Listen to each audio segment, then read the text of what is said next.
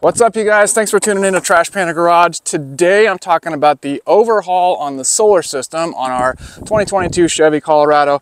That includes the installation of this, the just released Cascadia 4x4 VSS System 2.0 MPPT solar charge controller.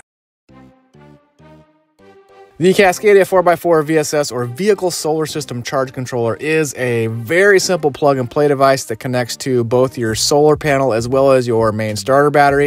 It essentially acts as a trickle charger, ensuring that your starter battery isn't overcharged by the solar panel input.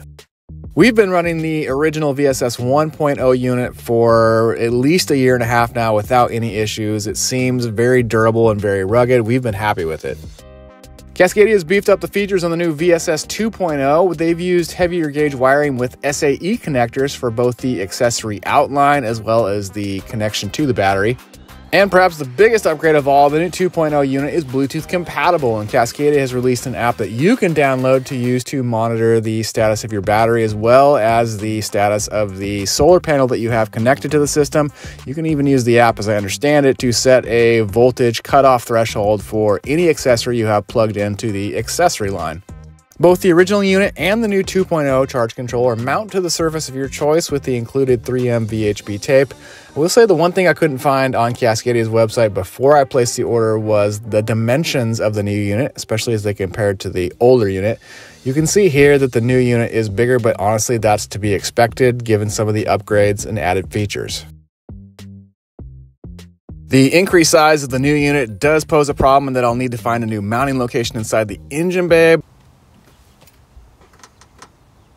But I think I've got a solution for that. In addition to being ruggedized and having a IP67 waterproof rating, the new VSS 2.0 also has a max input of 200 watts, which means I'm contemplating whether or not to add a second Renogy 100-watt solar panel to the top of the GFC in addition to the first one I already picked up. Let's wait and see how that one plays out. That's it for today's brief overview of the Cascadia 4x4 VSS 2.0 charge controller. As always, we appreciate you guys taking the time out of your day to watch our videos. And until the next time, get out there, build something.